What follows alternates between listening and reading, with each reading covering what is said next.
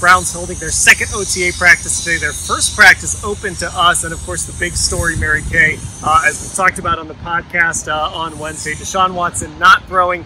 He did make a couple tosses here and there. He cheated a little bit, but for the most part, he was just doing mental reps, would go through a rep and kind of mimic a throw, things like that. So, as expected, no throwing from Deshaun Watson today. Yeah, no throwing from Deshaun Watson, but as expected, he was so involved. He took every single mental rep. When they got out there and did the team sort of walkthrough, he was up first in first team reps, and he is as involved as he can possibly be without throwing on those off days. And he's kind of going every other day right now.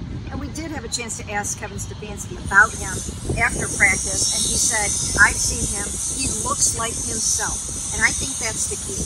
When we have seen the ball come out in a few clips that we saw from yesterday, it looks like it's coming out really well. He's into it, he's upbeat, he's excited, and so is everybody else. Yeah, Ashley, we did kind of see the energy from Deshaun as it's starting to rain on us here in Berea. Yeah, I think so, 100%. But this is what we expected. This is just kind of what Deshaun Watson does. He likes to be very vocal, working with his backup quarterbacks and with those receivers. So 100% not surprised we saw him doing his footwork drills, which he does after practices normally, even when he's 100% healthy and doing some ladder drills with the ball and things like that. Okay, so Mary Kay, there were some guys who weren't here, but let's talk about one of the guys who was here, Jerry Jeudy. And he was someone that I know we wanted to get eyeballs on. We got to see him catch some footballs, run some routes. I don't know if I would say as advertised, but he looked good out there with at least Jameis Winston throwing him the football. Yeah, we were not sure if we were going to see Jerry Jeudy here today, so it was a little bit of a pleasant surprise. And he did catch some nice passes from Jameis Winston, who we, by the way, just got a chance to talk to a few minutes ago. Very gregarious and endearing and cool guy to talk to, like you would be. But yeah, so it was nice to see Jerry out there running around. He looked fast. He looks like he's the good separator that we know.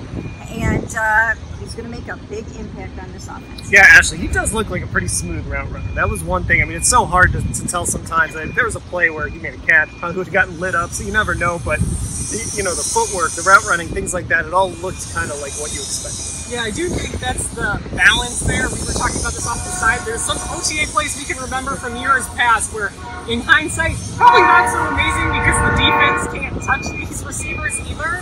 But I did think that part of it was noticeable. I know in 7-on-7s he made a nice catch on the left sideline from Jameis Winston. So he did get a chance to get a peek at that connection today, and I'm excited as things ramp up here to see his route running. Darius Smith was here too. He did something I probably need to do. He got his hair cut. He said Mary Kay that he's just older. He's kind of a more mature than Darius. He seems like he's in a good place right now, at least when we got to talk to him. He really does. He is fired up to be here. He said he could have gone to Miami. He could have gone to Washington. He could have gone anywhere. He came back here because of the culture, because of the vibe, because of the opportunity to try and win. So good for him for choosing Cleveland. We kind of like it here. And let's hope he doesn't hurt his season. His only complaint, Ashley, was Jacques Césaire, the new defensive line coach. He needs to get more snacks in the defensive line. Again, he seems like he's in a pretty good spot. Well, Zadarius, has the same complaints I think we have about our media room here some days. So I understand, I can empathize with Z, but yeah, I think again, we've gotten to see Jacques Césaire work with these guys hands-on in mini camp and a rookie mini camp, and now in OTAs. I think he's going to be really well liked in that room, and I think understandable why Zadarius Smith and Deshaun today wanted to come back here. One more thing, no Myles Garrett, no Joel Bitonio today. But again, these are voluntary. I'm sure that we'll see Myles at some point. Mary Kay, we might not see Joel until the mandatory minicamp in a couple weeks. But pretty good attendance otherwise. Yeah, really, really good attendance. There were, obviously, as you mentioned, some guys that you would have liked to have seen here, so you can see what they look like coming off the offseason. Elijah Moore, Amari Cooper, Myles, and some of those guys. But there's plenty of time for that. The important thing to remember is these are voluntary, and they have a right to not be here, and nobody holds it against them, right? But we'll see them all soon enough. Yeah, and again, we don't have to worry about Myles Garrett. When he shows up, he's going to look like he was chiseled out of stone. Yeah, and one note there, because we did talk to Wyatt Teller today, and he got asked about Joel. Like, a lot of times these guys, Joel's an example, because he's still hanging around. He's just not out here practicing. And Wyatt said it best, when you're a veteran, you get smarter about when you need to put those reps on your body and how much football you've already played. And those are the kind of guys, especially that you're not really bothered when they're not at something voluntary at all, because they can step onto the field in June for mandatory minicamp and be totally fine. All right, we've pressed our luck enough here because the storm has not hit. You hear all the noise behind us here, so we are definitely back in Berea.